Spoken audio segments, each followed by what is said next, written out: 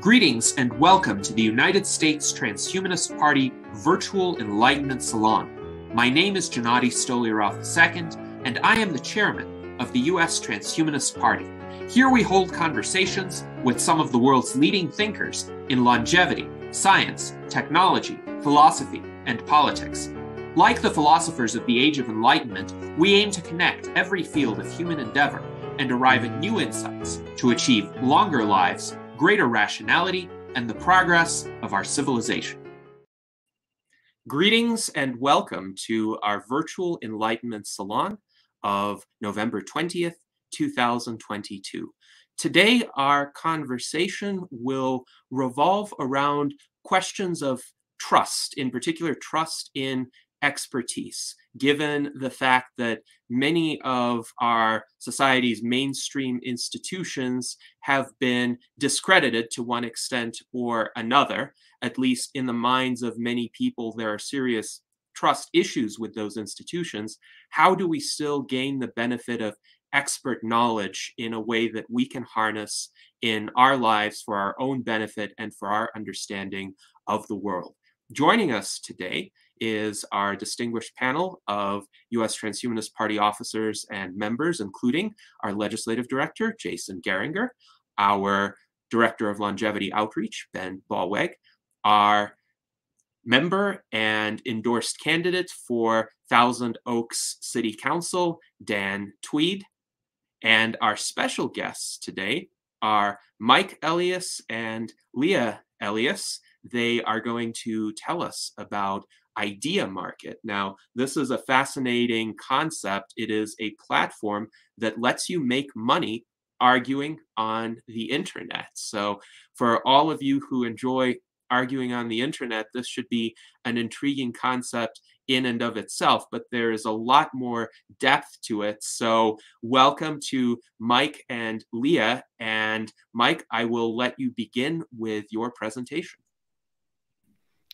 Thank you very much. It's a pleasure and an honor to be invited here. I really appreciate it. And there's a wonderful intro as well. The impetus behind Idea Market is to create a way for information, especially disruptive information, to become credible without depending on institutions like universities, corporate media, governments, the kinds of institutions that we've typically relied on to take breakthrough or disruptive information and make it credible, make it legitimate to the public. The way Idea Market works is it is a network where you can run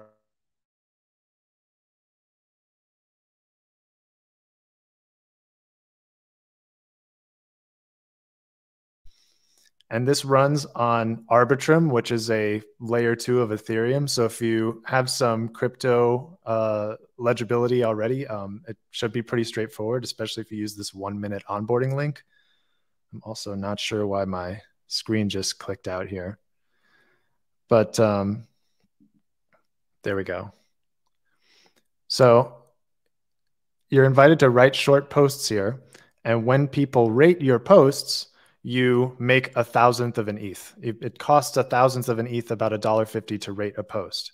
And what happens is you end up building a list of people, of users and their ratings, and even they can cite other posts to explain their ratings, even multiple posts at a time. And what you get here is almost credibility by petition. When you start having big names express confidence in a disruptive idea, then you kind of stop having to wait for CNN to catch up. You kind of stop having to wait for the Washington Post, the New York Times, or the Lancet magazine to catch up.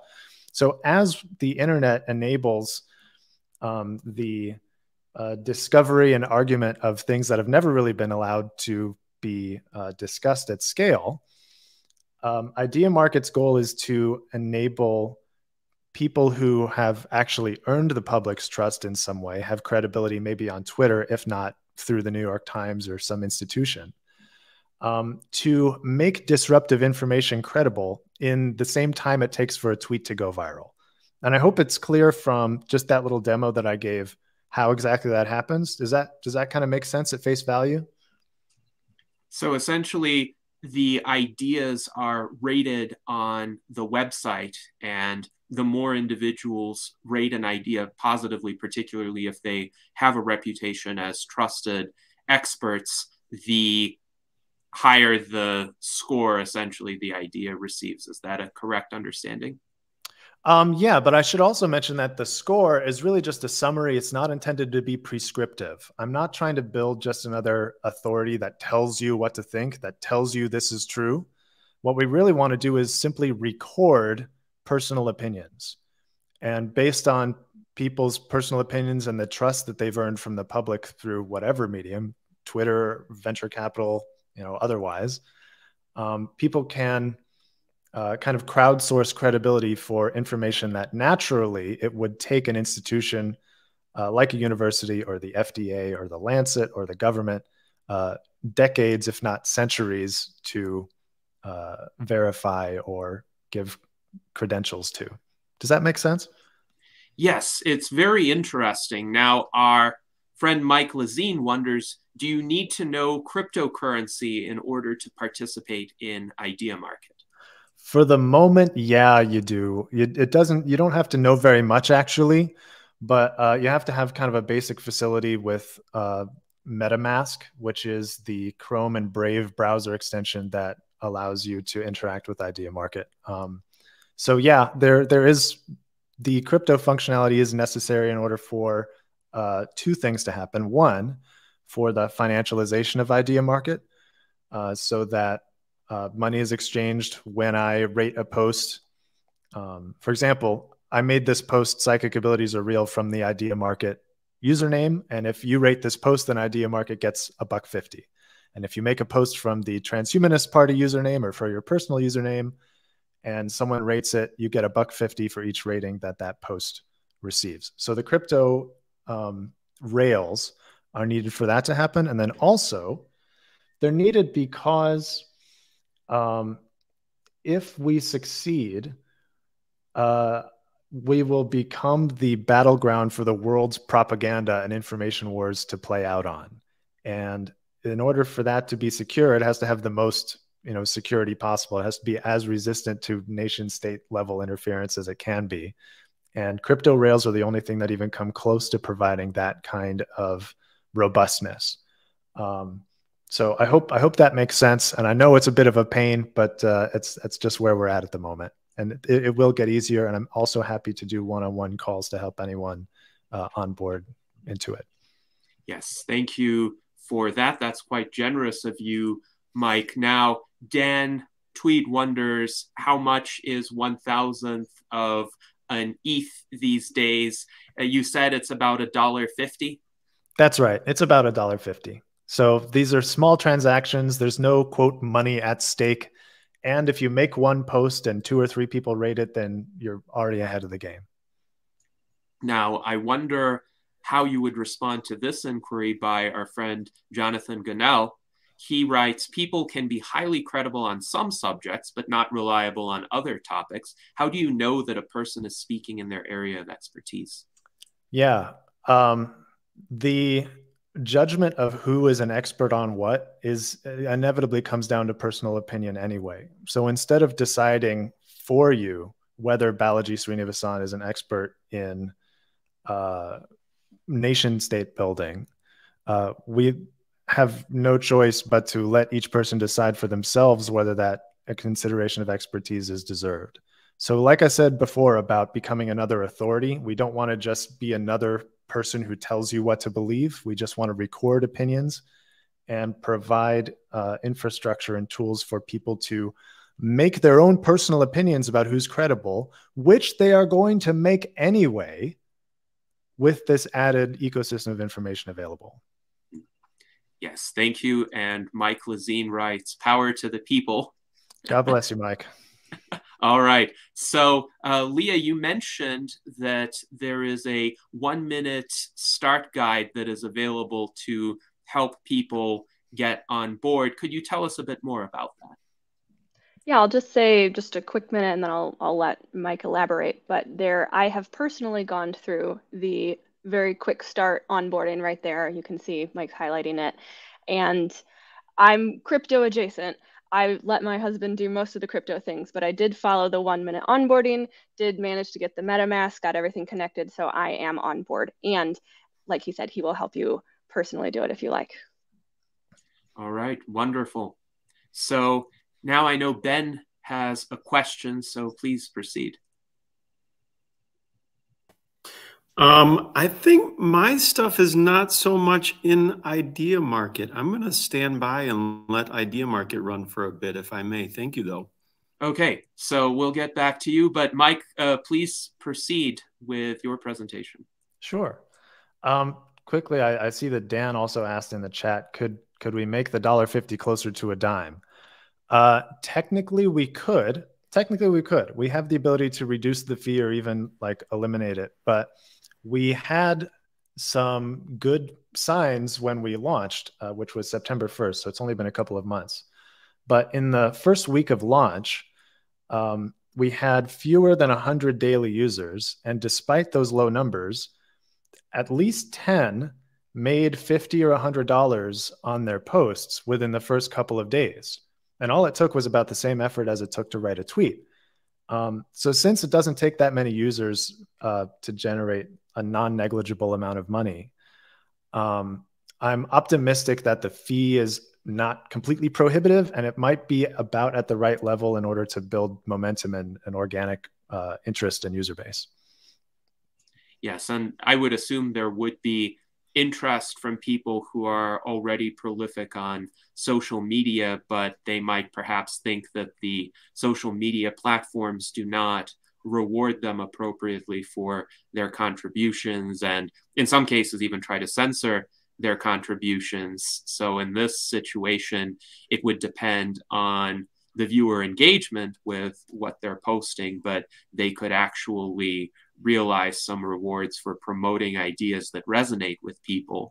But you did mention that there is a risk of this space becoming utilized by propagandists of various stripes who might be trying to push ideas that are popular or appealing in some respects, but may not be exactly true. So how would you guard against that? What if Alex Jones were to try to use Idea Market, for instance, and spread a conspiracy theory, but a certain vocal segment, a minority of the population, would resonate with that idea and they would flood the site? Would you have checks and balances available to prevent that? Well, part of the way we designed Idea Market the way we did, in this sense of avoiding being authority to tell people what to think, but merely recording opinions in a permanent and transparent way, is that even if that were to happen, what you would end up with is an on-chain, permanent, immutable track record of what people believed and when. So if people end up being wrong about something, well, there's a permanent record of them being wrong about that thing. So nobody ends up really, paying a cost for that except for the person who ventured their opinion. And at the same time, if people go ahead and argue with them and then reality bears out and shows that they were right in the end, then those people do have a benefit. They are in a database that says, hey, I believed this, I believed X at time T. And you'll be able, since these ratings are all on chain, they are all queryable in a sense. It really is like a permanent database. So if someday you want to say, hey, who believed X about Y at time T, you can query that and it'll return a list. And if it's a really important topic at a really early date, it'll be really valuable to be on that list because people will be looking to you for insights about current problems that history hasn't yet had the chance to resolve. Yes, and Leah, you wrote that the best example of this is COVID in January 2020, before most people were talking about it. So how would this have worked with Idea Market? Well, just a quick explanation of that is if Idea Market had been live by then, the people on Twitter and across the internet who were saying like, hey, this thing is happening, we just need to start wearing masks, we need to start stocking up on the things. Everybody was calling them crazy. I'm sure some of us were in that group. And everybody just didn't want to think about that. And so in the way that I'm thinking about this, people might have been voting it down and saying that's dumb, that don't pay attention to that. And then COVID hit, and then lab leak information hit, and then all of these things hit, and then you'd be able to go back and say, hey, you didn't believe early on, you were saying this. It's just a very recent and clear example of what that track record would look like. Yes, very interesting. And I agree, it would have been useful to have a platform during the early pandemic where people could honestly exchange information, because there was censorship on the social media platforms. And I will mention obvious instances of censorship. For instance, sometimes people who were advocating using masks when the Surgeon General was saying don't buy masks were censored, or people who stated perhaps the virus originated in a lab leak rather than from animal to human transmission were considered conspiracy theorists and censored, even though now Joe Biden is saying this is more probable than not. So I do, by the way, strongly advocate for freedom of expression, freedom of sharing information, whether or not it turns out to be true. Suppressing it is highly counterproductive, because then the question arises in a large segment of the population, what are they trying to hide? And it's important not to have that kind of impression, especially for true ideas and frameworks that are more likely to be correct than not. So with that, please proceed with anything else in the initial presentation that you would like to highlight. Thank you. Yeah, I would like to dive a little bit deeper. And in the sense of public debate and making it more open and transparent and even useful, is on the same page that you're looking at, which is an example of a post page. This is the post page for this post, Psychic Abilities Are Real, where you have the list of everybody's responses and their citations. And what we've also done is arranged these cited posts into an argument tree. So on the left column, you see the top reasons in favor of psychic abilities are real or against. So the green are in favor and the red are against. And then in the middle column, you see the top reasons for and against those reasons. So every argument, every post has a place in an argument tree that branches out. So it's kind of like Wikipedia for arguments. It's a knowledge graph. And all the posts are on chain, all the citations are on chain. So not only will we be able to see what people believe and when, but also why. Does that make sense? Yes, actually, back in the middle of the first decade of the century, I was thinking if only people in their discussions with one another could craft argument trees and figure out exactly where they disagree along the chains of arguments and responses, what assumptions they share and what assumptions they differ on, then we could actually make intellectual progress. And this was interesting to me as a bit of a personal background.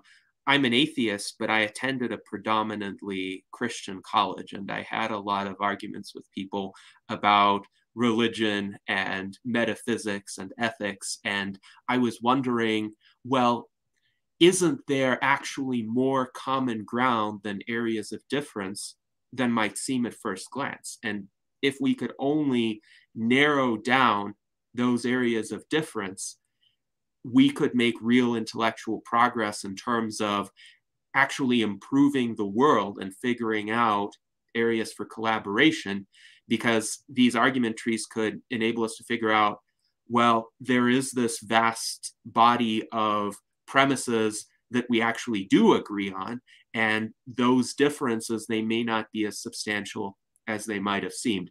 But argument trees have not ubiquitously proliferated. This is not how Twitter works or how Facebook works these days. So I'm intrigued by this. Now, with regard to how the argument trees get formed, is it also the case that each node in the argument tree gets elevated based on how people rate that node? Yeah, it's they're actually ranked on the page by number of ratings from top users. That's what this hot statistic is down here. But that's really just a front end user interface decision. There's nothing kind of inherent about that. It's just how we've done it for now.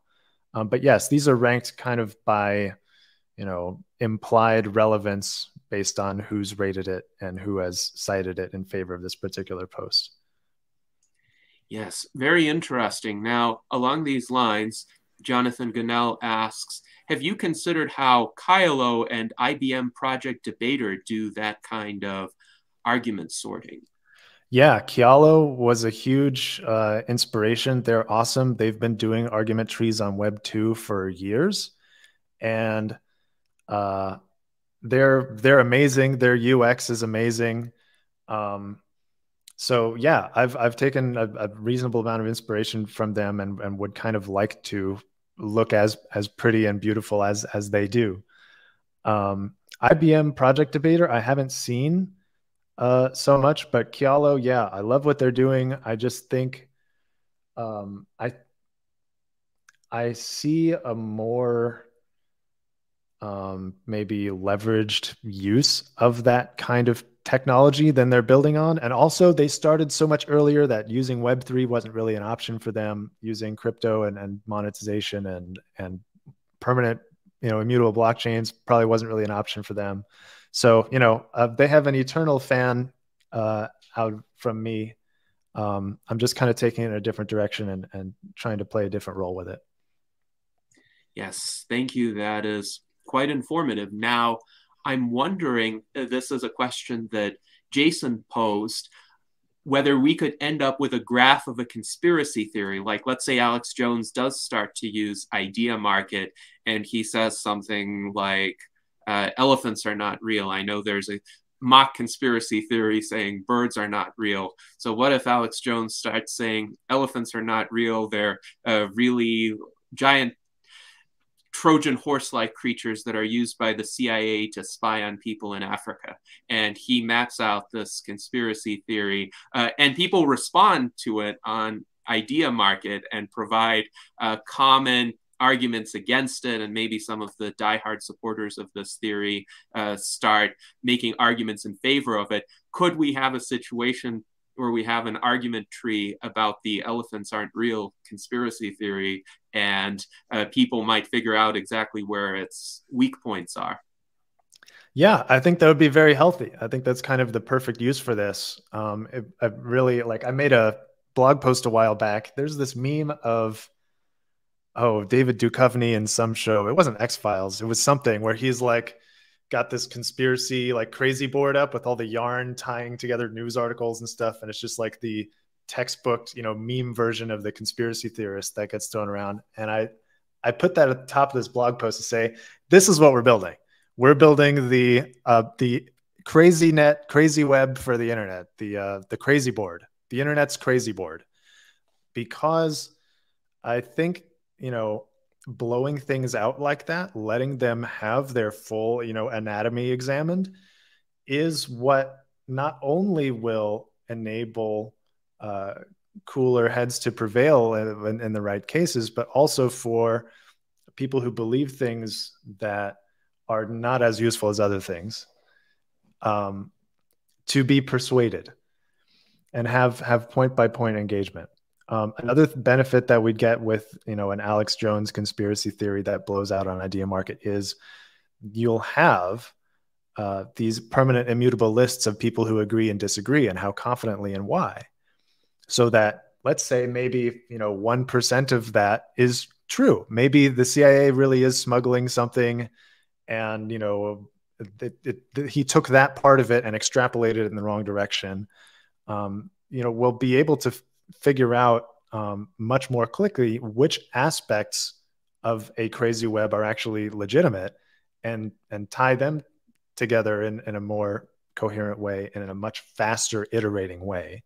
than just these kind of churning, repeated conversations among the same people on Twitter that are isolated from the halls of power and the institutions of legitimacy. So I think that it would be an extremely healthy thing to give conspiracy theorists this voice that they've never had, and also the sort of demonstrably fair playing ground that allows these things to be hashed out in full view of the public and with full respect for personal opinion, so that we can see who believes what at what time and why, and just let that conversation, which hopefully would be in a fairer context than it's ever been, let that evolve naturally.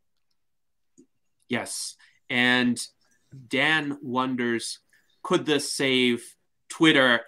And I'm thinking, given that Twitter is probably going to have the structure it has, maybe with some modifications by Elon Musk, where people do tend to just stew in the same sea of arguments and common assertions and not really have structured discussions. But could this still be beneficial for the Twitter space if people import the conclusions from Idea Market or provide links to Idea Market threads for the Twitter users to consider and maybe even join in and participate in the more structured discussions on Idea Market?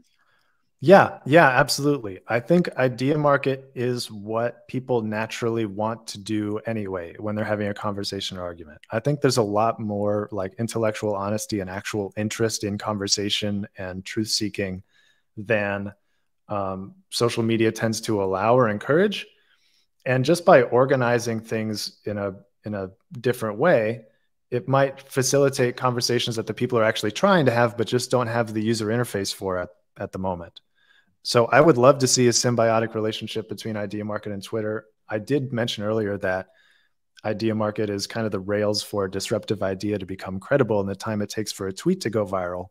I meant that literally, because if Balaji Srinivasan or Naval Ravikant or Mark Andreessen or someone with clout like that takes an Idea Market post and tweets it out to his audience and says, hey, everybody rate this, let's see how it stacks up, that could literally be the case.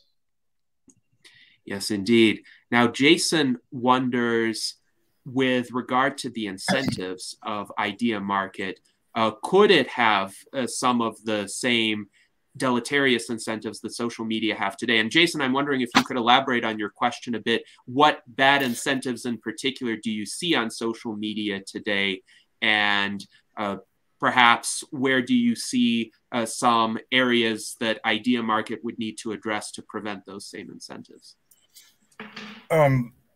Well, you know how in social media, usually the posts that get a lot of attention are the ones that say something rather inflammatory. It gets an argument going, and then so a lot of times it's the negative posts that get the most attention. And I'm wondering, I'm hoping that there will be a way to tweak the incentives so that way, you know, using the Alex Jones metaphor there, you know, if he was to get on there, you know, I mean, would he make a bunch of money?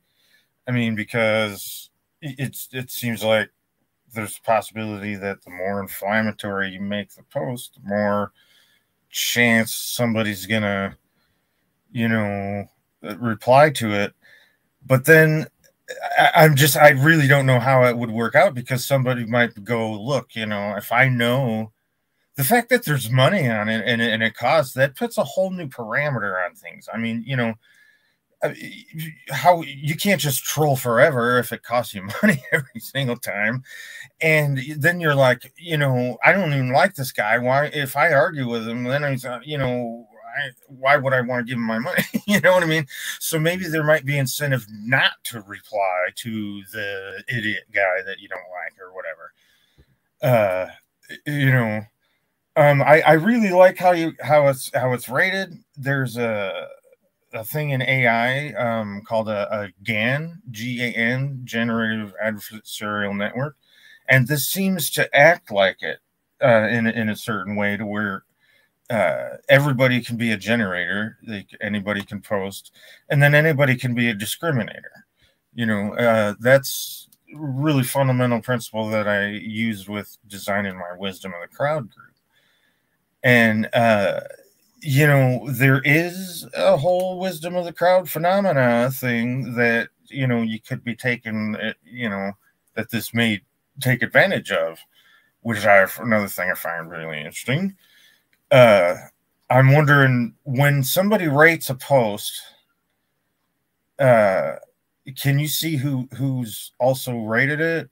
I mean, or are they anonymous? Is there a way? See, because there's a thing with groupthink that, you know, sometimes people in a crowd will have a tendency, oh, everybody else is voting this way, I'll vote this way too. So, you know, I'm not really sure what the question here is. Maybe I got some stuff to jam on here. I hear you. Go ahead, man. Go ahead.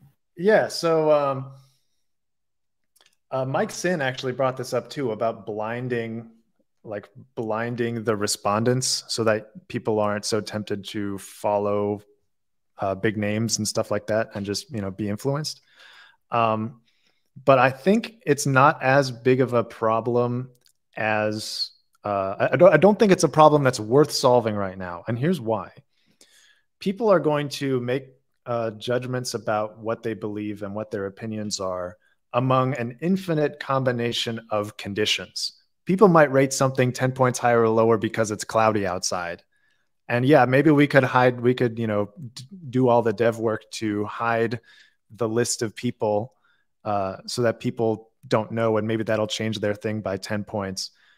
But it also removes the credibility aspect. It makes the credibility aspect less visible because it makes you have to participate in order to see who believes what. And that's the key point of the platform, is to give people a quick way to go, hey, look, all these big shots say X. So I don't think I'm going to do that soon. Everything is on chain and open source. So if people want to build an alternate front end that does that, that would be fantastic. But I think it's not always the problem. So, I mean, it's not necessarily.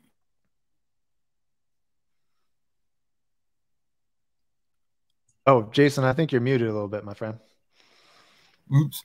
I said it's not always a problem.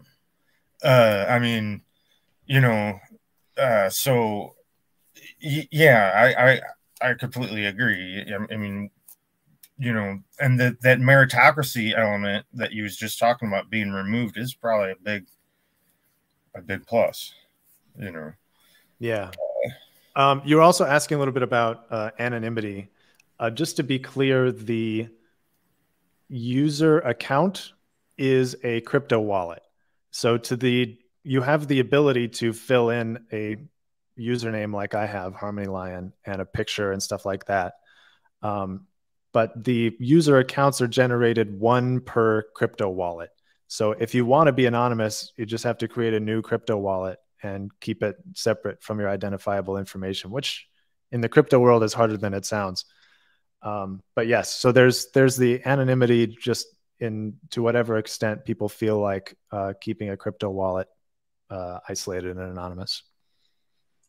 So tell us a bit more about the user's profile and what information can be derived from it.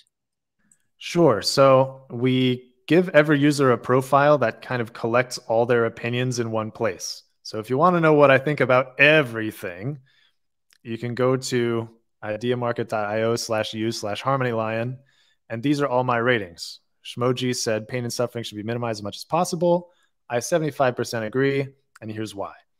Idea Market said God exists. I 100% agree. Here's why. Several reasons. So you can just kind of see everyone's opinions, and you can sort them by confidence, like how high or low the opinion is. It's taking a little second to load, but that just might be because there's lag. Yeah, so the Idea Market profile kind of automatically assembles all of your activity into one place so that people can make friends with each other. And speaking of that, we have this similar users tab that's starting to experiment with the analytics layer of Idea Market. And what this does is it automatically takes all the posts that people have rated in common and shows you to what extent they agree. So Explorator and I have rated 60 of the same posts, and we tend to differ by 27 points, 73% match. So you can kind of use this to see who agrees with you about everything, and then you can go to their profile and find their Twitter account and reach out. So this is just a very basic demo level use of the data that Idea Market creates. But one of the things I'm most excited about here is the analytics layer in that respect. You mentioned earlier, going to an atheist or being an atheist and going to a Christian college. Well, Idea Market would let you kind of programmatically isolate what you and Christians believe in common. You could say, I believe this, who else agrees?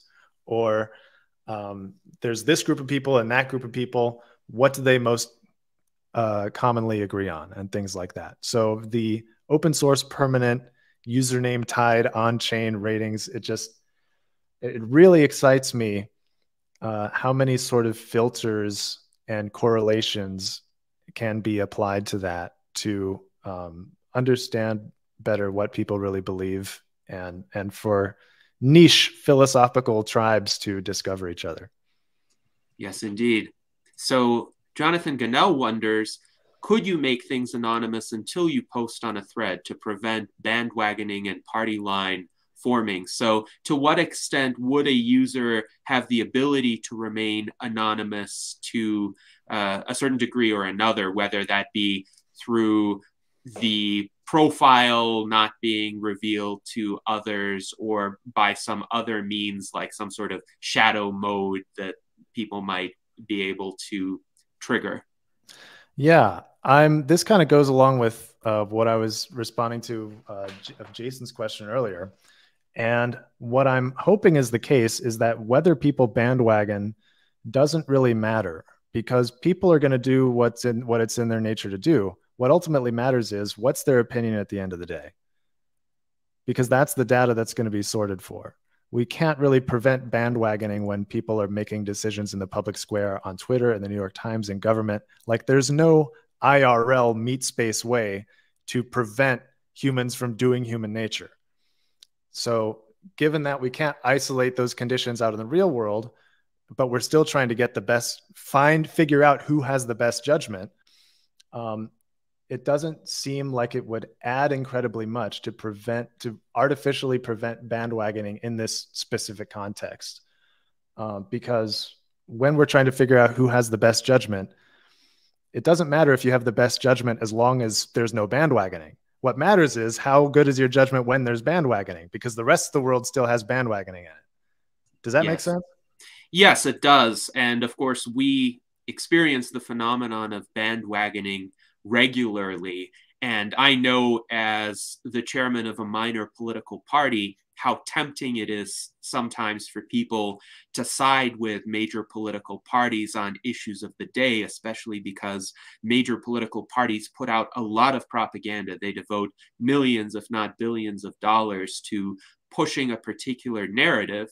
And I have to be quite resolute in telling people we need to stay objective. We can't just fall for a particular party's narrative. We need to consider the issue on its own merits.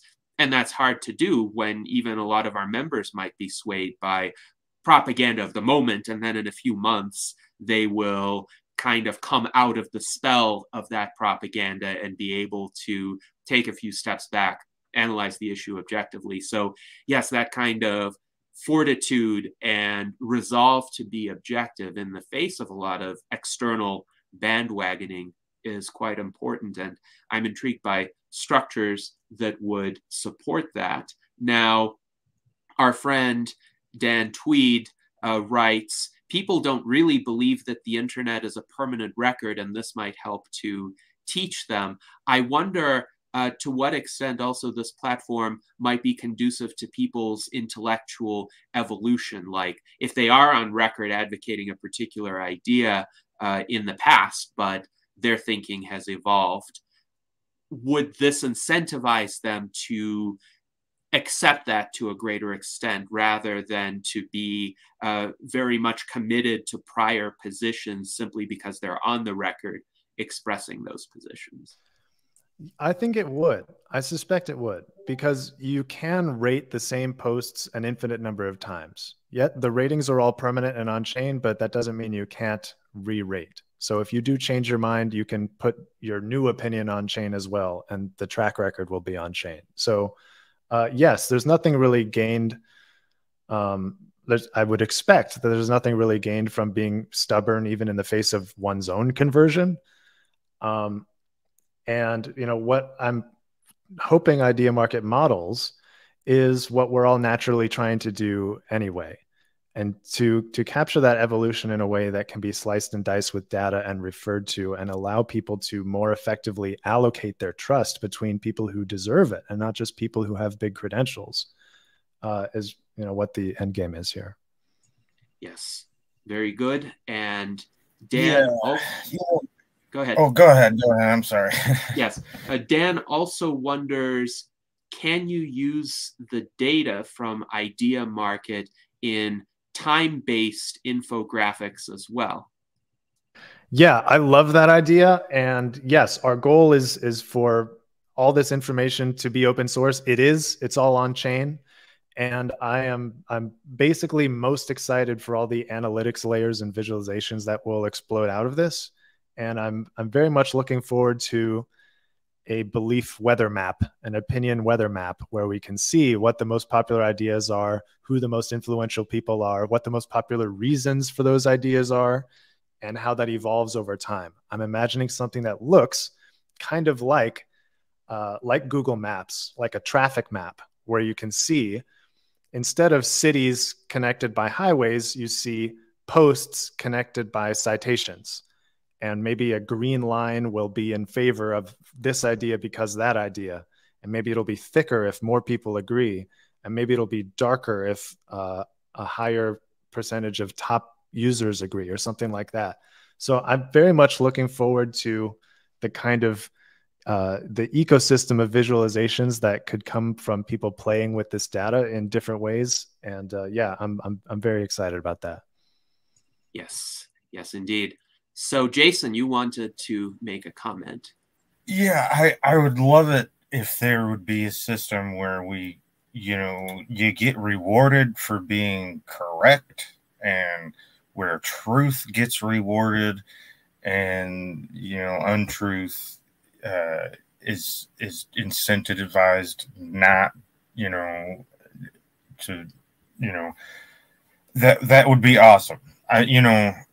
All the disinformation, I would love to have a system that just sort of organically filters that out, and there's incentive, literally monetary incentive, to be more correct. I'd love it if there was even possibly incentive to, for just being nice or something. Maybe eventually down the road, maybe there's emojis, and if somebody gets a laughy face or something, that means something in a monetary sense. And if that was the case, I'm sure that how people will, if they don't agree with you on Facebook, they'll put a laughy face, like they're they think what you just said was stupid or something. I'm guessing that people wouldn't do that if they had to pay money to do that. I don't know. But it would just be awesome if it was built in, and just the good ideas rise to the top. The more trustworthy things rise to the top. And so I'm really looking forward to what this could possibly be. I always look at things not necessarily what they are right now, but what they could be. And this has tons of potential. Tons of potential. Thank you so much. Yeah, I love that idea as well. Like I want to, one of the things that really drew me to the crypto world was the way people were building incentive mechanisms that had a very specific effect. And that effect is aligning personal interest with public benefit so that we don't have to fight human nature. We don't have to persuade anybody. We just let people do what they want and is good for them. And then the secondary effects of that end up being good for everyone else too. So that's kind of one of the ideas that that got me started thinking about idea market and thinking about that in terms of information ranking, information credibility, stuff like that. And in terms of directly rewarding people, that's definitely something that I want to enable, and I'm thinking of that evolving like an ecosystem too, in a similar way to the analytics, where instead of kind of legislating and deciding who's right, we let the community develop tools to interact with people that they trust. And one of the most obvious ones, one of my favorite ones, is this idea of a persuasion market. And a persuasion market, which is a term that came to me about 17 seconds ago while we were talking about this, is a prediction market that uses personal opinions as the oracle. So a persuasion might look like, here are 10 idea market users. I bet they will rate broccoli cures cancer above 90 by January 1st, 2024. And you can bet on that. That does not require some scientific body to officially adjudicate, yes, broccoli cures cancer. It does not require a sensor to measure with, computationally perfect data capturing that broccoli cures cancer. It just requires these 10 people to, on average, be pretty darn confident that broccoli cures cancer. And so the prediction markets that can spin out of this, especially for the people who earn a lot of trust on idea market, they will be in-demand adjudicators of such markets. And it would probably be in the interest of whoever builds this tool, be it us or somebody else, to reward the people who are honored with the privilege of adjudicating. Very interesting. Now, we have a series of related questions. Mike Lazine wonders, so is truth always based on data? And Dan Tweed writes, can we leave fact-checking up to consensus reality? I'm thinking in connection with these questions of an example where someone has really deep scientific expertise, like in nuclear physics, for example. And there may be popular opinions about nuclear physics that aren't quite correct. So maybe some people think nuclear power plants are more prone to meltdowns than they are. And the nuclear physicist is on idea market trying to explain why that's not the case, why there are various safety precautions, but his explanation is over most people's heads. So could there be a situation where he's actually correct, but he's not rated as highly because people don't understand the exact explanation that he is providing and don't see it as compelling as it actually is? Certainly, that's likely to be the case because specialists having the right knowledge and then translating that knowledge into public knowledge are two very different problems. And idea market does aim to be a vector for that transmission where the best knowledge becomes the public knowledge.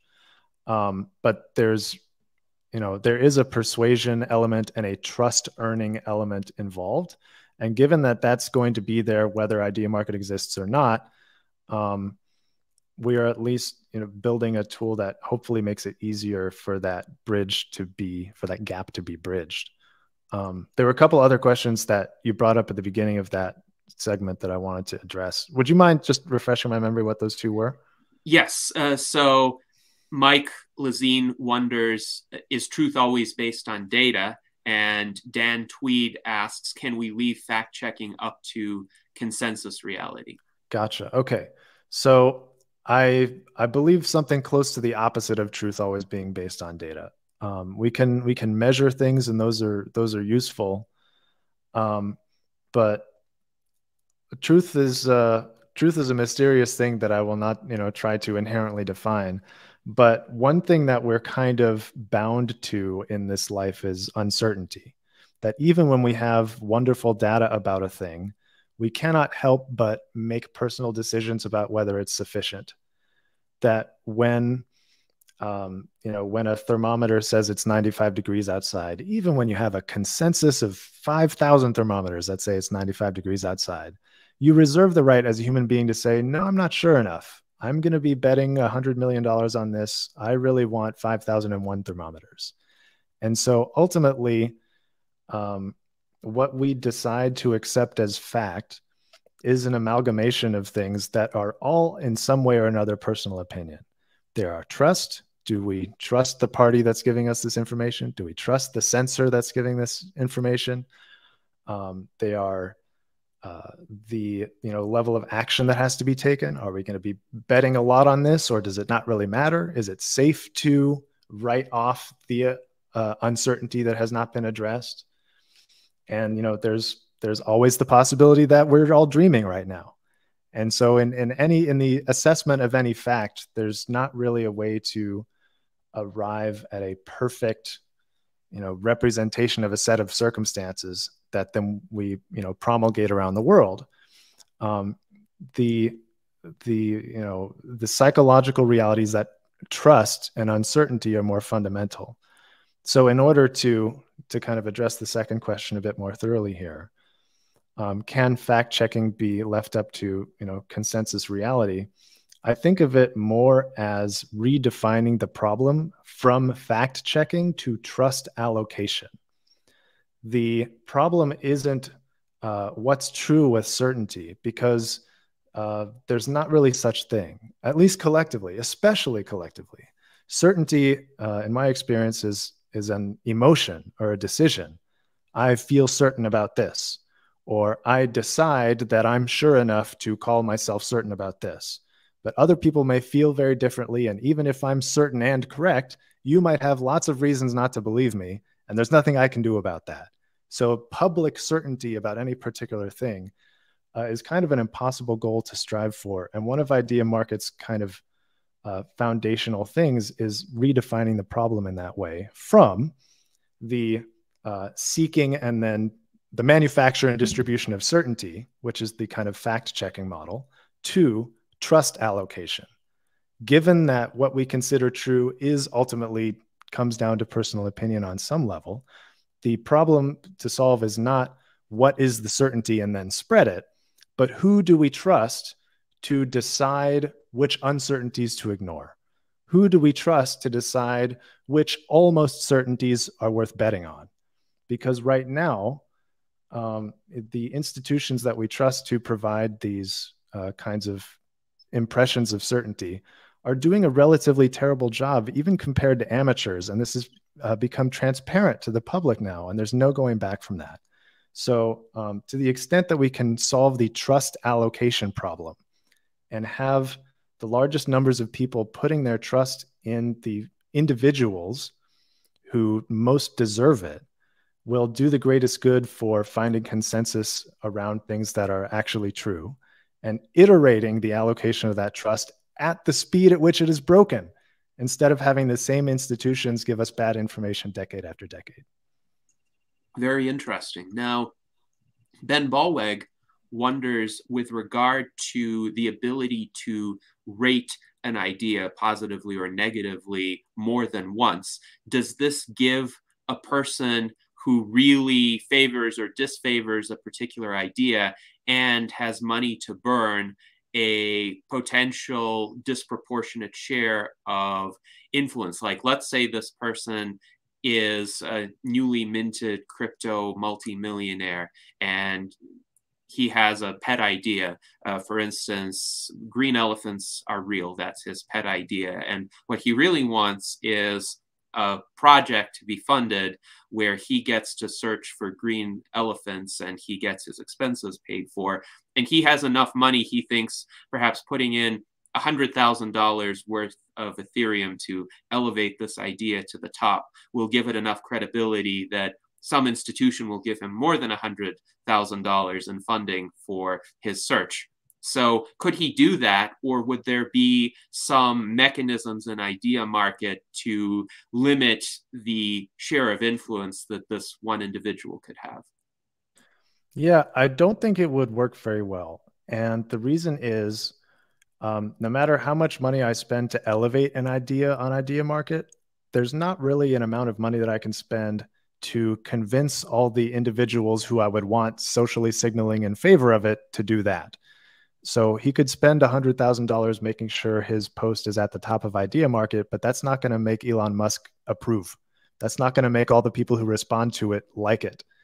And so I think just the fact that individuals are so much harder to capture because they each have their own, integrity makes that, very, very difficult to be persuasive. Yes, you can get more visibility. No, I don't think you could get more influence or more social clout without earning it in people's honest perception. Very interesting. So, Ben, do you have any reaction to this?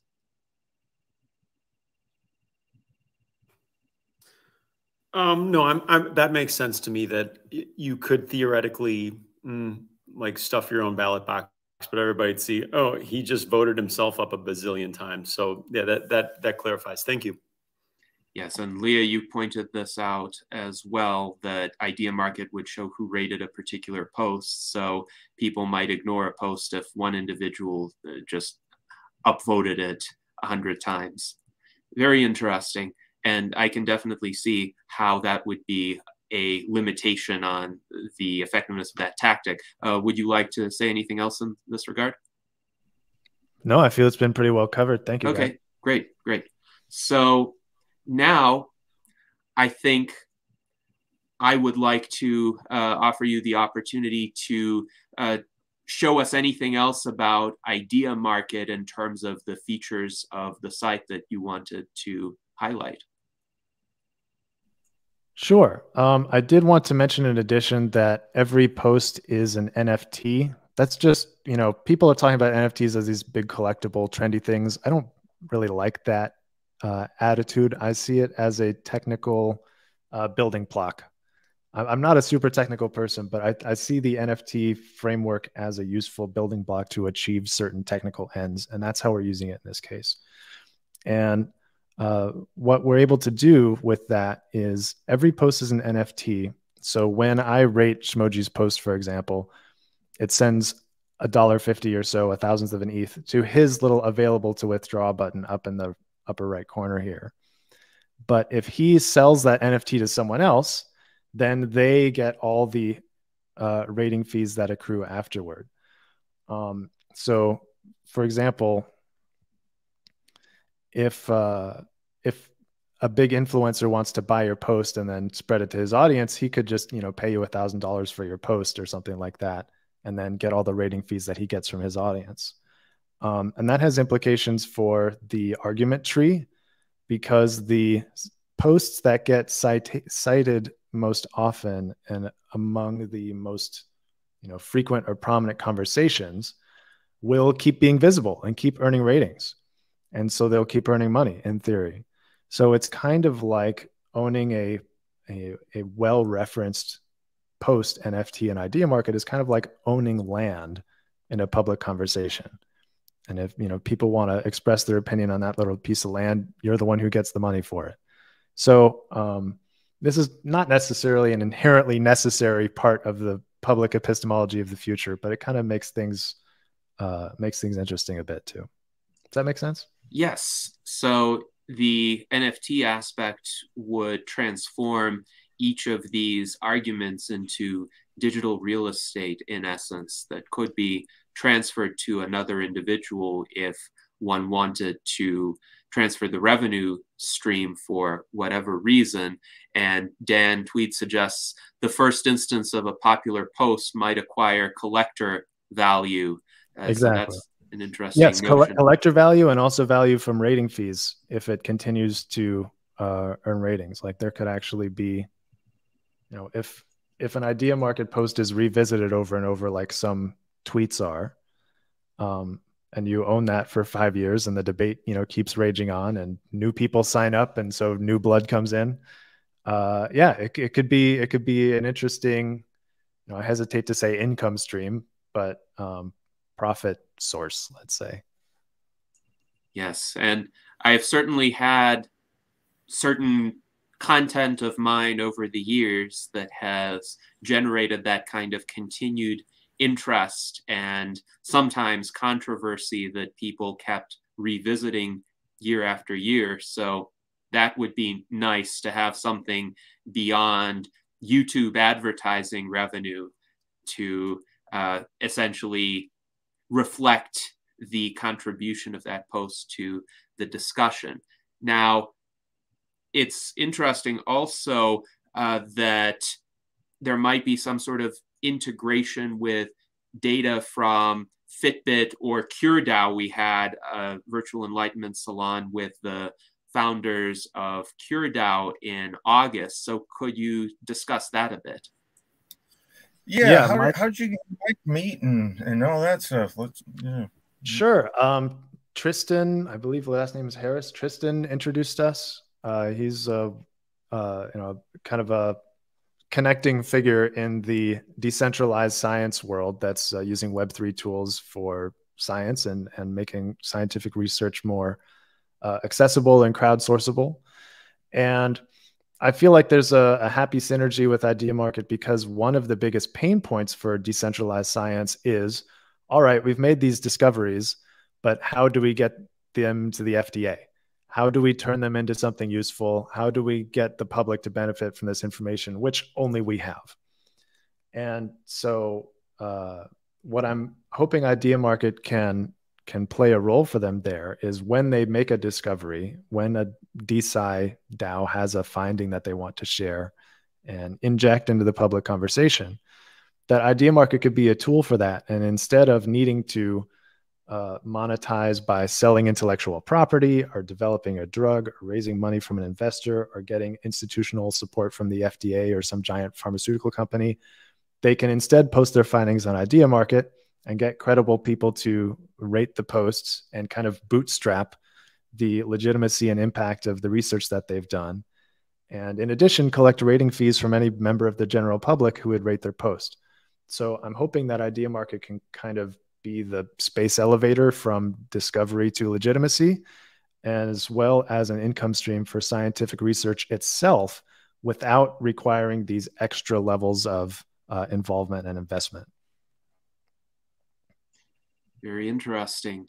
Now, would you say that there are certain kinds of ideas or propositions that might not be amenable to this structure? So, for instance, Mike Lezine suggested there could be like a personal experience. If something happened to you earlier in your life, then you experienced it, somebody else didn't, so they wouldn't really have that much input to provide. So would you say that Idea Market is more useful for propositions that could be more universally responded to? It doesn't matter who you are, whether you've had that particular experience or not, whereas there are others, just facts of your life or other kinds of facts that are demonstrably clear to some people, but others wouldn't really have any access to them, that wouldn't be a good fit for this platform. Yeah, that is my guess. My guess is that these kinds of atomic statements that can be easily linked together and rated independently of one another as well would do the best. At the same time, though, in the same way that people on Twitter are constantly discovering new ways to go viral, the platform kind of has an invisible and incentive structure that's not really discovered until it's discovered, and will naturally evolve based on the culture and how people end up using it. So on one end, yes, I do believe that certain kinds of posts and certain kinds of content will do better than others. On the other hand, it's really just a hypothesis at this point. One thing I can say with a little more confidence is that people tend to be used to conversations that are disposable. people tend to be used to having the same conversation over and over with different people at different times on Twitter or whatever, or Facebook. And in doing that, people get used to a conversational style that is disposable. For example, on this post that I'm, happen to be demoing right now, I made this post in the citations. I made this citation of my opinion on pain and suffering should be minimized. Voluntary suffering in the short term can prevent involuntary suffering in the long term, blah, blah, blah. And someone replied, "That's deep." Well, the problem is, "That's deep" is a post all its own. And without a referent, there's not really a good reason to rate this post because it just says "that's deep." So every post, it stands on its own. It's only cited as a secondary, effect of it. There's not like a thread where people can look at "that's deep" and say, "Oh, what's that responding to?" So I think, and also there's not really a lot of value in spending $1.50 to agree or disagree on the concept of "that's deep." Like, what would that even mean, to agree with "that's deep" without any referent to it? So I do think that there are certain conversational habits that are comfortable in disposable conversations that would be less profitable, less useful on Idea Market. But there's a $1.50 fee per post. So if people decide to ignore that, it's just helps our treasury. So I don't mind too incredibly much. I see. So does it's cost for both the rating and for the post? Or? Yes. So if I make a post, it costs about $1.50, and then if you rate it, it costs you $1.50, which you pay to me. So if I pay that first $1.50 or so to make a post, and then 2 or 3 people rate it, I'm in the green. Yes, very interesting. So it seems that a given post could potentially be cited as a response to multiple conversations. If it's not "that's deep," but if it is something substantive that could be a response to one statement, but it could also be a response to a different statement, you could find it in multiple argument trees. That is precisely the intent, and that's what I'm hoping to visualize someday on a highway map kind of style. Washington, D.C. doesn't only connect to New York. It also connects to Philadelphia. It also connects to Raleigh, and you have these different, roads and inference channels happening. And so, yeah, absolutely. That's why it will hopefully be interesting to own land in a conversation on Idea Market someday. Yes, indeed. So Jonathan Gannell wonders, have you read Thomas Kuhn's Structure of Scientific Revolutions? It's a work that gives great insight into how things change. And if we in a discipline or in a society experience one of Kuhn's paradigm shifts, then people come to realize that most of the ideas from the previous paradigm are incorrect. Of course, that's Kuhn's framework, and it is different from another interpretation, which is that knowledge is more cumulative and one builds upon prior eras, prior periods of history, but doesn't necessarily reject them wholesale. So where do you stand on this, and how would Idea Market play into that kind of framework? Sure. So Idea Market is kind of paradigm agnostic, and it's been a long time since I've read Kuhn, so thank you for summarizing a little bit. But yes, it seems like it's kind of been a long time since there's been a major scientific paradigm shift. And I also suspect that given the internet makes available all of the world's information, basically, the history of the whole world's information, and yet in the 30 years that we've had the internet, there hasn't been a major scientific revolution. I find this to be an odd outcome. I'm not that confident that our institutions really have the best knowledge and the best metaphors and the best paradigms. So what I'm hoping Idea Market will do is open up a level playing field for paradigms to compete on the basis of their merits instead of on the basis of institutional inertia. So I do expect that if disruptive information can be made credible in the time that it takes for a tweet to go viral, that scientific paradigm shifts will happen a lot more frequently and possibly be even a continuous or rolling thing. So in terms of distribution of disruptive information, I really think that this could hockey stick the rate of scientific discovery. And I think that there are some dangers in that too. That's not necessarily all good. But if indeed there have been cancer cures where the discoverer has been mysteriously killed an hour before his big lecture, which has happened like a bunch of times, is from what I can tell, if there's any legitimacy to any of those things, then maybe cancer can go away in 3 or 4 years. And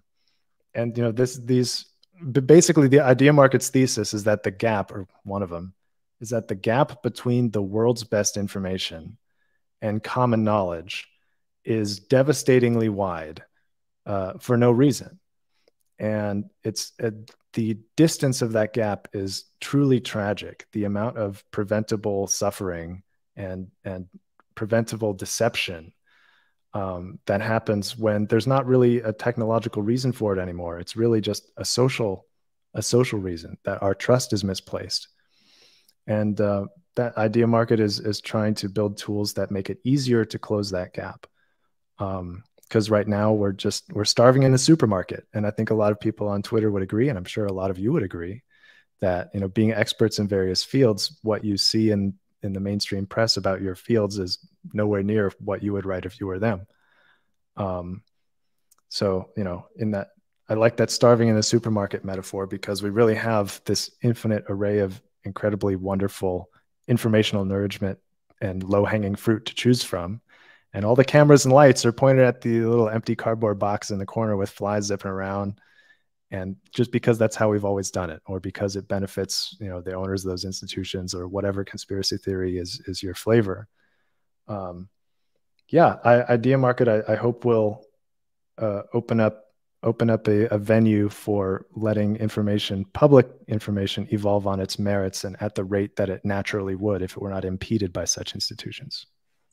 Yes, and I know from areas where I have domain expertise or a lot of knowledge of the events that transpired, mainstream media coverage can often be misleading or selective or designed to fit a preconceived narrative. And yet, because the mainstream media still have the most distribution, and they have been aided by the recent social media censorship protocols to maintain their dominance, what most people receive in terms of the information is at the most pale shadow of the actual truth. So I'm not intending, by the way, to say that this reflects any particular partisan position or another. The reality is a lot more nuanced than that. But generally speaking, if large segments of the media become a propaganda arm for a large particular political party, it could be the Democrats or the Republicans, then the information one hears from those sources will be partial at best. So I do appreciate the ability to have mechanisms to allow other perspectives to rise to the forefront and be considered. Now, Jason was wondering about the potential for a platform like this for creative collaborations, like artistic or musical collaborations. Do you think there's a place for that on Idea Market? Jason mentioned this to me a couple of days ago, and I've just only begun to start thinking about that kind of use case. And I think I see what is meant with the like using the argument tree for versioning or for referencing earlier work and influences and things like that. And the NFT format would be good for tracking all of that. But it's a world that I've just barely begun to explore. And I would love for there to be a use case like that. And at the same time, I have to admit that my brain is too small to explode that into the ecosystem that it could be, while also trying to achieve our core mission. So, we'll need help. We'll need help expanding that department. Yeah, it's above me too, but I just seemed kind of that incentive structure seemed like it would be really good for collaborating on, because then if I fork off your stuff, like if it starts out with a drum beat or something, and then somebody comes along, takes that drum beat and puts a rhythm on it, then it links to that. And then if somebody takes that and forks off two different ways, and then so you want people to use your stuff. It's like, here, I made this, guitar riff. Please, somebody use it, make stuff out of it. And then I'm curious if two people, like if somebody has the way you have it now, if somebody makes a post and then somebody posts off that, and then like two people post off this other guy, does the first guy still get paid, or does he only get paid that one time from the next thing over? Yeah, the payments don't translate through citations the way we have it built. I mean, I can imagine a universe in the future where something gets added to that, but it's not immediately in the cards. So yeah, there wouldn't be like a royalties going down multiple levels of citations or anything like that. But yes, if I rate your post, you get money. If I cite your post and then someone rates my money, no, you don't get rates my post, then no, you don't get money. But I love the idea of being able to like track. You could, like, if you post all along the Watchtower, and then you'd see all the covers of it, and then you'd have different ratings so that people would be able to crowdsource. All right, what are the best covers according to whom? And then you fork out and do, all right, Watchtower featuring Sean Penn, Watchtower featuring Shia LaBeouf, or like whatever. And I think it would be a really cool thing to insert into a creative ecosystem. I think that's actually a really sweet use case. And I also thought, how sometimes with a lot of bands, they'll get together and maybe they don't have a vocalist or something. And what ends up happening is the drums will start playing, and then the bass guys, and then the guitar, and then they end up just like jamming for an hour, and they're just a jam band, they call it, where they don't really play songs. They just get together and jam stuff. You could probably even do that with this. Somebody could just jam their thing along with it, and it could end up where there is no vocals. It's not really a song, but it could still be something cool. I've listened to lots of bands just sit there and jam stuff, and it's not a song, but it was cool. That could be something for this. That would be neat. I like it. But I'd love to see that happen. Love to see that happen. Yes, and Leah wrote that technically the platform could be used that way, and if people use it, then it works even if it's not marketed that way. So I suppose that's an invitation for people to explore particular use cases and see if they catch on Idea Market. Now, as a more general question, I'm curious, when did you first launch Idea Market, and how has it been growing in your impression? Sure. We've been through many stages of iteration. It started as a Medium article that I wrote in early 2019, I want to say. And I don't come from a technical background, so I had no intention of building it myself. I just thought, I think this is cool. I'm going to write it up and have someone steal it. And it actually looked back very different back then. It was a totally different, approach to solving the same problem. And what happened was Eric Torenberg liked it and reached out and invited me on his Village Global podcast. Eric Torenberg is the founder of On Deck, or one of them. And then later that summer, Balaji Srinivasan also appreciated the article and tweeted about it. And, just being the kind of guy who feeds on approval like that, it really lit a fire under my butt. And I put up some personal money to build a prototype. And it just kind of evolved. It was a garage band thing that I did on the side. And when COVID hit, for the startup I was working for at the time, I would go to a lot of conferences because I was the biz dev guy. So when COVID hit, it shut down my biz dev gig. So I, parted ways with that job and decided, hey, it must be time to go in full time on Idea Market. So we started raising money, and I had miraculous good fortune in finding a smart contract developer who just turned out to be an incredible whiz who won 3 of the largest Ethereum bug bounties in Ethereum history after I had hired him. And our initial launch was in February 2021. And on the first day, we had over $1 million in volume. And that earned us some organic press coverage. We got covered in Vice and NASDAQ and Yahoo. And it was just a wonderful first day. And so we raised, some more VC off the back of that and have just been iterating ever since. And it turned out that version of the product was just much more difficult to make work than the one that you see before you now. So we pivoted it in May or June. We started building this and then launched it on September 1st. So what you see on ideamarket.io is about 2.5, 3 months old, pretty brand new. And I'm really excited about how it's working and how it's feeling. So do you believe this version has more potential for so-called organic growth, for being scaled up, than your prior attempts?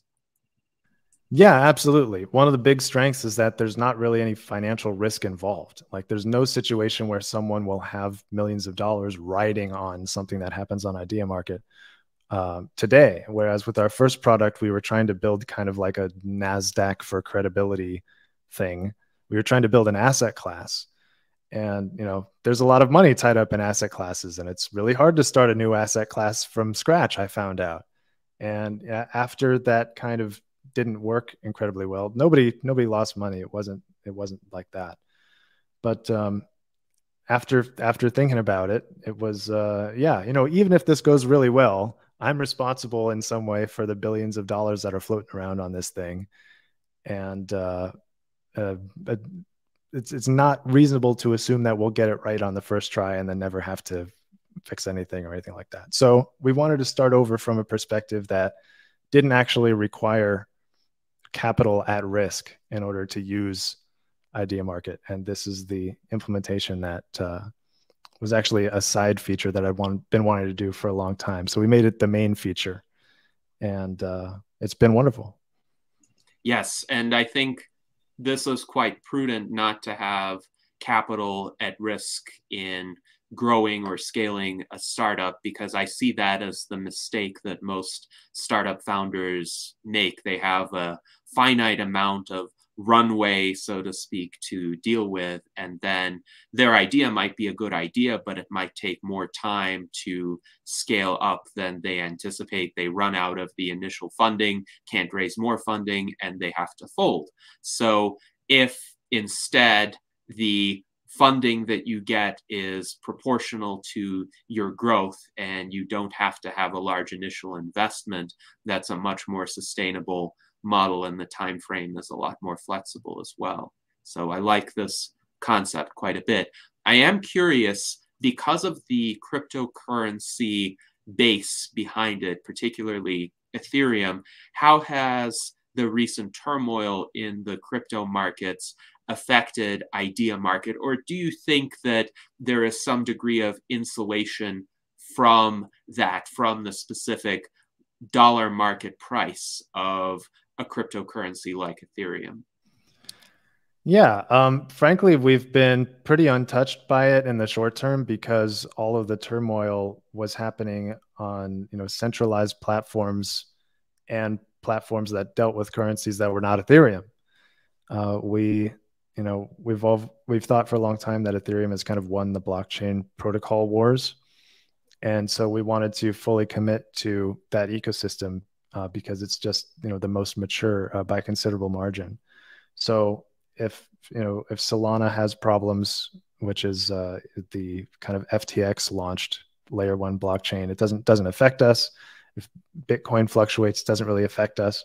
And generally, given that the payments all happen in Ethereum, and they tend to be between crypto comfortable users in the first place, no one really expects Ethereum's price to be very low for very long. It's just a very relatively trusted, between Ethereum and Bitcoin, one of the most trusted cryptocurrencies in the world. So it hasn't really affected us negatively in any way. And in fact, I expect that the medium and long-term effects will be very positive for us, because the more crypto activity is concentrated on fewer layer one blockchains like Ethereum, instead of spread between Ethereum and Solana, for example, the more users we're likely to have. Yes, and it does seem like Ethereum has been more stable than various other cryptocurrencies. It did have a spike in late 2021, but I am more used to it being around $1,000. That has been more of my historical experience with Ethereum. And I think Vitalik Buterin is a much more trustworthy individual than many in the crypto space. He is also a life extension supporter. Bankman-Fried that ran off the Bahamas or whatever he did with FTX. Yes. So Bankman-Fried, by the way, was a political darling of the Democratic Party, and he engaged in massive amounts of political campaign financing to try to ingratiate himself. Saying that he wanted regulation, when all the while he really didn't want regulation. He wanted regulation of his competitors, as do a lot of people who advocate for regulation in this space. Yeah. And that's another good point, actually, that, another potential upside for us is that anytime there's a giant breach of trust, there's an outcry for systems that improve trust, improve allocation of trust. And that's our core mission is trust allocation. So anytime something, very dramatic and important happens and everyone goes, who predicted this? That's good for us. And anytime there's a big breach of trust and everyone goes, if only we could know who to trust, that's good for us. So kind of the failures of today's institutions are advertisements for Idea Market. Yes, indeed. So now I wanted to give each of our panelists the opportunity to ask any remaining questions they have about Idea Market before we pivot into some other topics. So Jason, please go ahead. I got a quick one. It almost seems like I wonder how much incentive there would really be to rate people's stuff, because I almost wonder if maybe it would be if there was also a token besides, well, I guess the NFT is a token, but maybe not a token, but just like a badge or some kind of reward that you get that doesn't really mean or isn't really valuable above, just bragging rights or something like that. To make it to where there's incentive to rate things, and possibly even be nice if there was a mechanism. Of course, then again, I have to back up. I was going to say, if you got it right, but then, what's right? It's all opinion, so, have you had a problem with, people not, if like, I'm wondering, why would I rate something when I could just make my own post or something? And then, I don't know. I guess we don't know until we really experiment with it, right? Yeah, no, that's a great question. And I am looking for ways to make rating more obviously worth it. But there's a universe of downstream benefits that come from rating a post from particularly the analytics layer.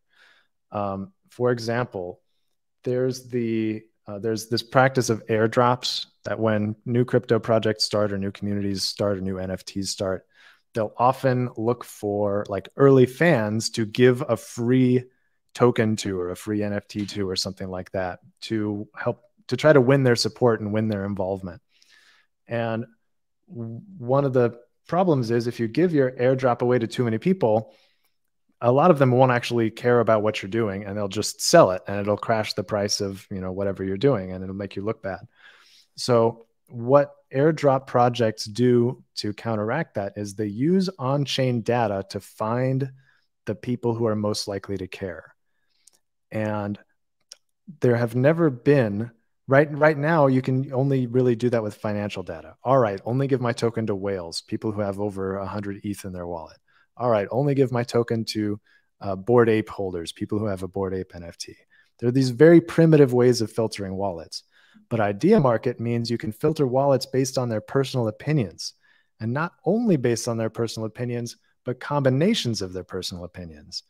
So if you have you know, a DAO or a project that you're starting, and you only want to airdrop tokens to people who are Christian and believe Joe Biden is a hologram before January 1st, 2024, you can, you know, apply those filters and segregate those wallets, and you can airdrop your token to these people who believe in you. And all those people do get a financial, you know, benefit from that, potentially. So when rating a post, particularly posts that a lot of other people have rated and are therefore more likely to be used as filters, you put your opinion out there to be selected for and targeted, so that when people try to find you to give you money, they can succeed more easily.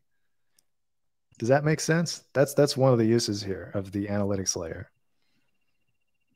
Yes, indeed. Now, Leah, you mentioned previously in the chat that there could be a use case for targeting of political supporters. For instance, people with particular views on a given issue could be identified. And this could be, I suppose, by any political party. It could be done by the Transhumanist Party to seek out supporters. So could you elaborate on that a bit more?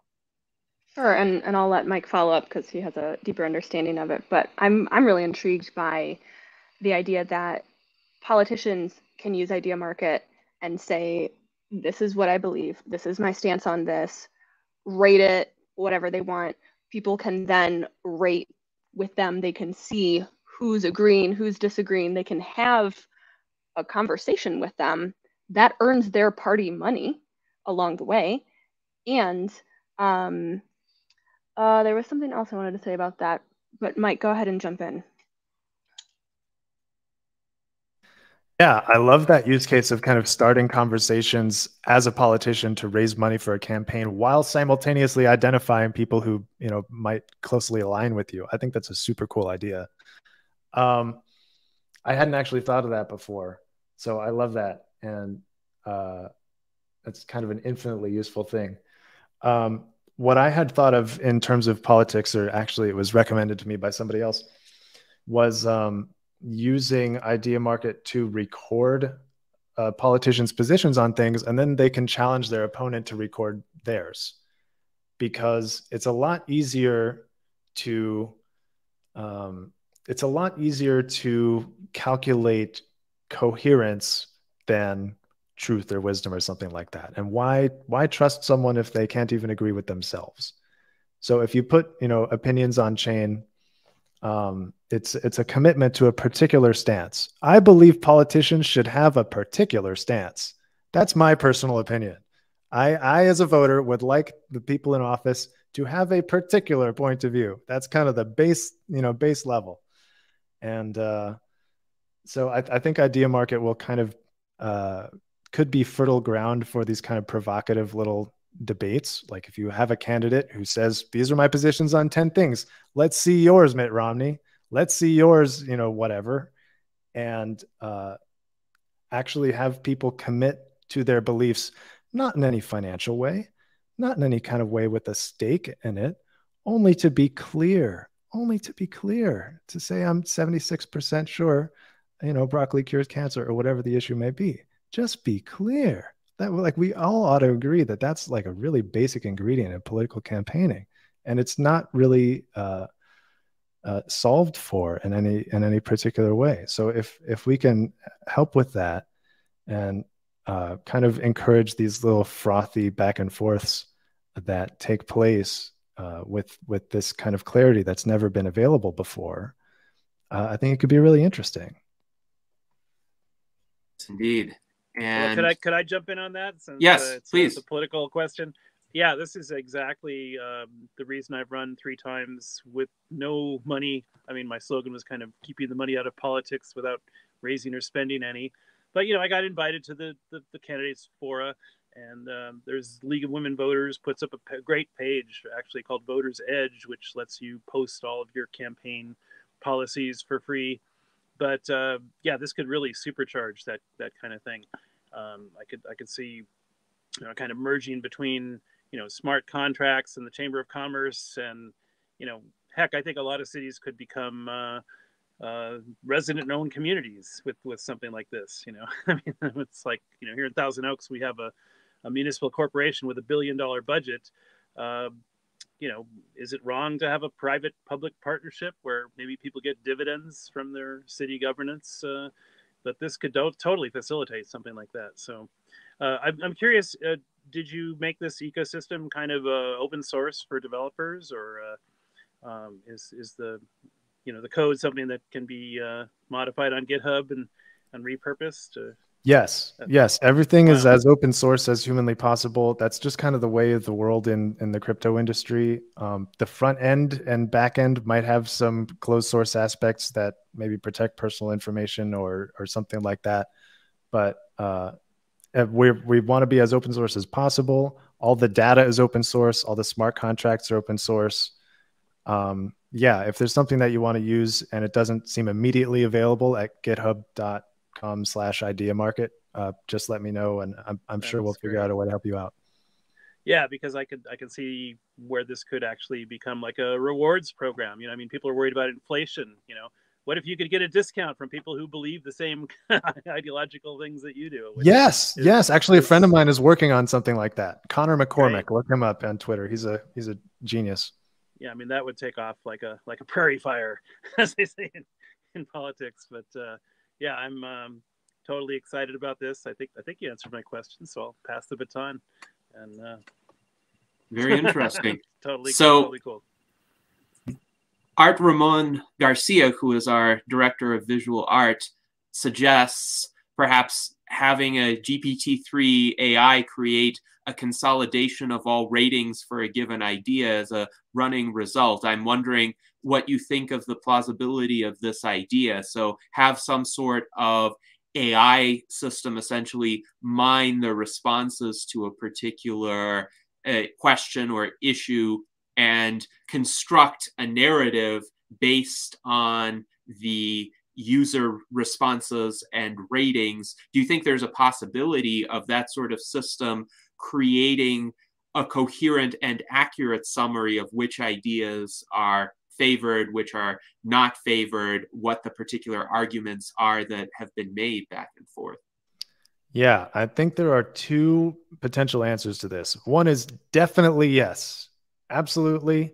And I think it was Jason who mentioned to me a while back that AI or machine learning models train themselves most naturally on knowledge graphs anyway. So boom, just yes, by all means, plug it in, play with it. And that just sounds like an incredibly generative thing to experiment with. So on that note, yes. The other thing I wanted to say is in the kind of traffic map visualization model, I'm anticipating a time when, like with traffic maps, we can get directions. What's the most common set of reasons that people believe both Christ is Lord and Joe Biden is a hologram? Let's see the string of arguments that connects those two most frequently. Let's see the most direct route from A to B, or the most direct route according to my personal trusted circle. So that wouldn't even require AI, because it's just a matter of sequencing the data that's on chain. There's no really analysis necessary. But yeah, I would love all those things. You can kind of create spontaneous manifestos by saying, all right, how do you get from this idea to that idea in the most credible or most publicly believed way? And then, like Dan was asking earlier, are there time-based things? All right, what would have been the most credible highway from idea A to idea B 5 years ago? I think there's kind of an infinite playground of analytics to enjoy here, and I look forward to all of it. Excellent. So now I wanted to pivot a bit because I know Ben had a more general philosophical question, and I hope to ask a bit of a philosophical question myself. So Ben, please go ahead. So we are going away from Idea Market entirely into your blog, Mike. I guess first, I think I looked at your Twitter handle and I saw that you were listed as ex-atheist, and I don't think I'd seen that term before. And so I kind of dug around. I was like, oh, that's curious. But then I also had into your blog, looking at that moral law is greater than fear of truth. That article, I think, is from back in August. Just wanted to get some more clarity about that. And the last statement, specifically the quote, moral law makes geniuses into idiots and vice versa. And I'll find that link for Gennady right now. Sure. So, wow, there's a lot there. And I'd love to talk about any of it. Was there any particular place that you wanted me to start or focus on to make sure we definitely address? You might just want to start from like where you come from, as like you were originally an atheist or you were originally Christian, and what's your path to where you are now? Sure. So just for reference, the long version of this answer is in my pinned tweet on Twitter. There's a Google Doc that I wrote out my kind of personal journey in just a kind of relatively detailed way. But the short version is, I was raised in a Jewish agnostic household, never really thought about God or religion at all until I saw George Carlin's comedy. And George Carlin said, people actually believe that there's a man in the sky who watches everything you do. And he has a list of 10 things that he does not want you to do. And if you do any of them, he will send you to a place of fire and burning and torture forever. And he loves you. And when I was about 12, I went, that makes sense. Guess I'm an atheist. And it was just, all right, done.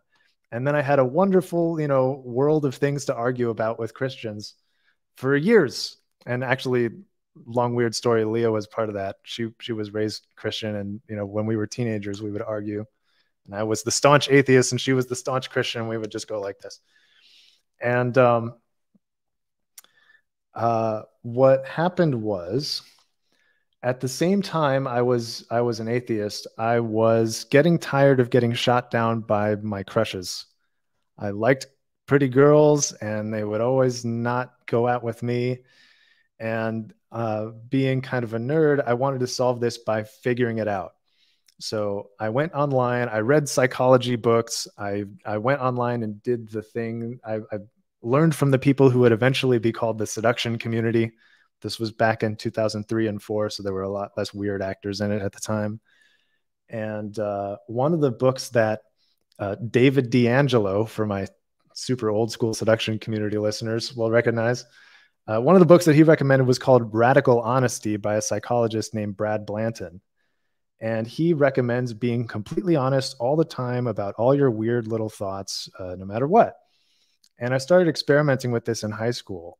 And if I did something mischievous and got caught, I would tell the administrator, oh, I just didn't expect you to be here. And if you hadn't been here, I was going to go do this other mischievous thing. But here we are. And when I would do that, the situation would resolve itself much more harmoniously and favorably than I possibly could have contrived. And so even as an atheist, I started to get this felt sense that truth is a force that is good and will work with you if you work with it. And I was still an atheist. I didn't consider this to be a spiritual experience, but this gave me a very tactile and visceral trust in truth as a general thing.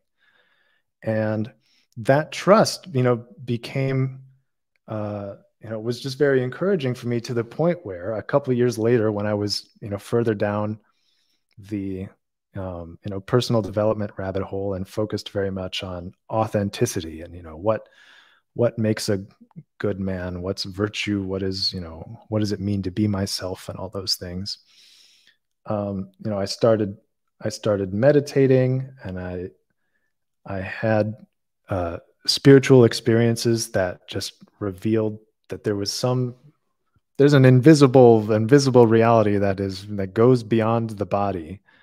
And I just had and brings incredible peace and reality and clarity and to perception and everything. And it would just it turned the lights on and said, all right, there's something else. There's something else here. And before that, I had actually I reached a certain moment with that trust in the truth where I said, I've been an atheist all this time. I've bothered people a lot. I've really made a show of what an atheist I am. And yet, if there is a God, I'm willing to know. And that was just, I prayed that to nobody. And that's when the spiritual experiences started to happen. And when incredibly unlikely synchronicities would lead me to just the right book or just the right person. And it was a very gentle, extraordinarily gentle, almost like leading by the hand or following a trail of breadcrumbs that led to a complete inversion of my atheism. And I started to just have this constant personal relationship with divine orderliness and benevolence and love. And it transformed my whole life. And spiritual work kind of took over as the chief aim, at least in intention, over getting a hot girlfriend or whatever. So that's how my atheism was reversed. But at the same time, I was Jewish. My grandparents survived the Holocaust, so becoming Christian was never ever an option. And that changed later too. Even during that period, I did a little experiment one day, and I was meditating, and I just kind of for scientific curiosity, I said, well, if Christ is divine and he's alive and all those things they say are true, then the only reason I can't see him right now is because I doubt it too much. So I kind of sat down on my bed and closed my eyes and went, all right, Jesus is in the room with me right now. And every time a thought or a feeling that would come in that go, yeah, right, now I just push it out of the way, almost like trying to dig to the bottom of like a bowl of baked beans. Like you push them to the side and they rush back in. But if you can be vigorous enough, you can keep like this kind of white bottom of the bowl showing in the middle for a few seconds at a time. I was kind of doing that mentally and digging a tunnel to like through my doubt that Jesus could be in the room with me. And then all of a sudden he was. And I didn't see him visually, but I felt an internal golden light shower down and a presence announce itself silently as Jesus Christ. And I basked in this sparkling golden love for a few moments. And then I said, all right, now I know that. I had no plans to become a Christian because it would kill my father. But yeah, that's what opened up, the reality of Christ for me. And, the story gets a lot longer. I went through some very hard times, and on my way out of them, I was just kind of desperate to reconnect with God. And I was going to church a lot because I was in love with Leah, and she was born and raised Christian. And one day I just kind of was thinking to myself, all right, what's actually prohibiting me from accepting Christ? And I just kind of felt I imagined myself accepting Christ and go, what's the main emotion that comes up here that makes me go, no, get out of here? And it was humiliation.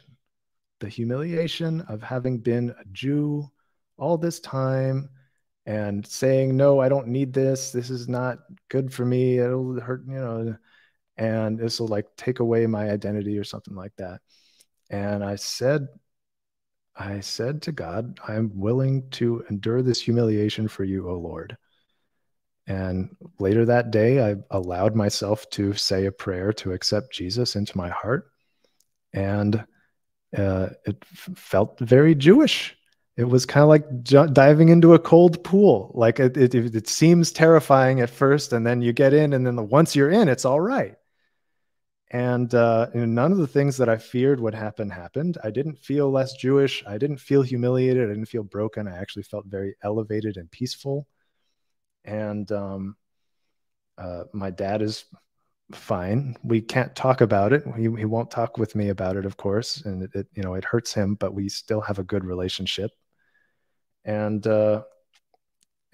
I've recently, that was about 2 years ago, and I've recently fallen in love with Catholicism as the continuation of the Jewish tradition in a post-messianic sense, that all of the intellectual and cultural depth and direct relationship with God that Jews and intellectuals and mystically inclined people are often looking for in Christianity has been realized for me in Catholicism, and that the general fundamental kernels around which Catholicism seems to be based and seems to have been built, in hindsight, are the fundamental kernels on which I seem to have been built.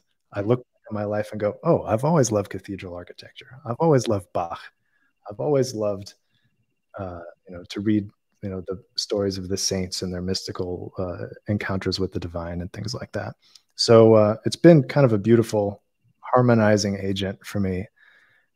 Like I've found the center. I've found the bullseye of the target that I've been just swirling around my whole life, and it's just a really dazzling adventure lately.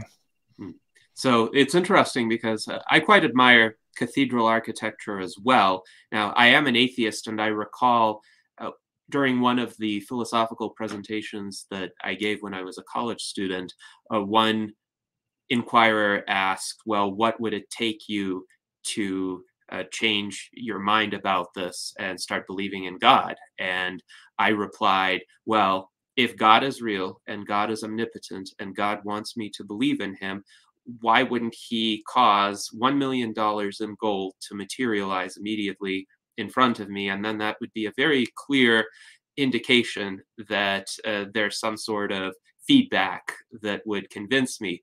And one of the professors replied, yes, certainly God could lead that to happen, but then the caveat is you would have to give the $1 million away. And I said, I would be fine with that, because I know what I would give it away to, and that would be to research on human life extension, so that we would have more time to engage in these kinds of conversations and really further a value that should be common to all of us. So I'm still going to tempt God, if he exists, to cause $1 million in gold to materialize right in front of me, knowing what I would do with that money. But until then, I will remain an atheist. But what I will say, Mike, is that I enjoyed another article that you had written recently called Beating the Final Boss of Philosophy. And that resonated to me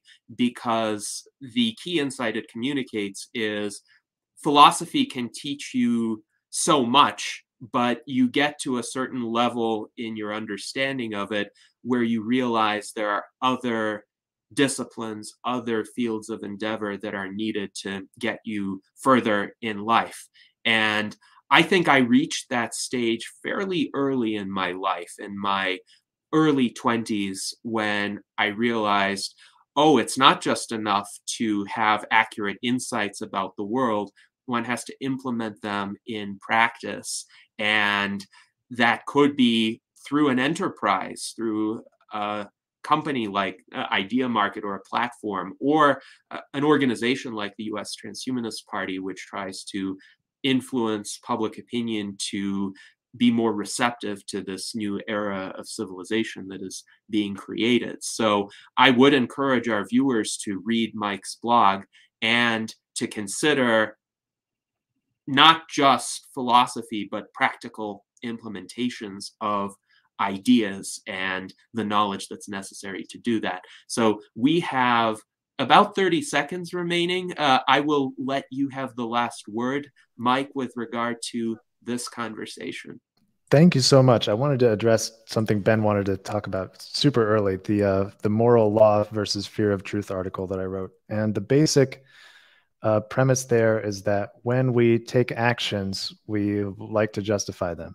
If I kill someone for being gay, it'll be particularly difficult for me to realize that being gay doesn't deserve murder or something like that. So through our actions, we affect our epistemology through our willingness to entertain new ideas and confrontational ideas. So if we behave immorally, we add a debt of guilt that we must get through in order to get to the truth that simply presents itself without such cost to someone who has not behaved immorally. So there's this kind of indelible bind between action and epistemology that can turn a genius into an idiot by making him unwilling to see what is so plain to someone who has less reason to avoid noticing what's right under their noses. Very interesting.